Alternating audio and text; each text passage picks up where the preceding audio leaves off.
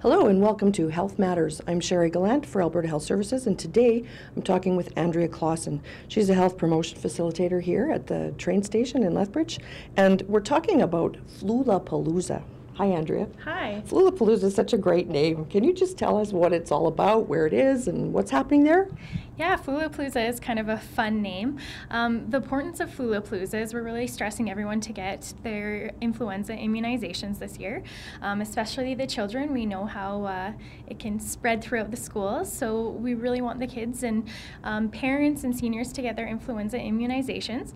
So we have an event called Flu-Lapalooza, and Flu-Lapalooza is basically a health fair around promoting getting your influenza immunization and kind of taking that scare away from the kids when they think that they're going to go get their immunizations.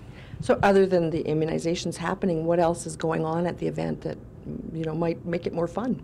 So we have bouncy castles, we have teddy bears that we're giving away to the kids, and they'll be able to get juice boxes, and we have lots of different booths that parents can visit to get information around the school districts in the area, some of the information around health and wellness. We've got our Healthy Weights team with their information, keeping your kids healthy. So there's lots of great information, and there's great fun for the kids so that they're not scared to come get their immunizations. And not just all around flu, but lots of good general health information. Yes, lots of good general health information.